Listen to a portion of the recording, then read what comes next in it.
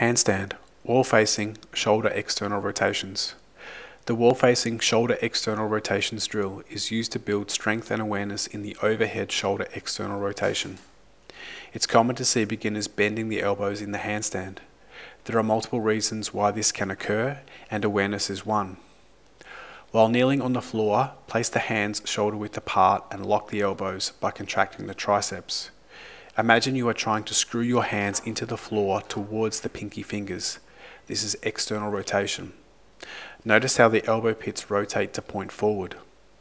External shoulder rotation helps to create a strong and more stable overhead position. Can you do this while performing a wall-facing handstand? Walk the feet up the wall and get the hands as close to the wall as possible. Set a strong posterior pelvic tilt and a nice hollow body shape. Feet together, quads and glutes contracted, sucking the belly button inwards so that the spine is slightly flexed. This is our hollow body shape. Now think about tightening and loosening a jar lid with both hands. Externally rotate the shoulders by twisting the hands into the floor towards the pinky fingers. Notice how the elbows lock out and the shoulders naturally want to elevate.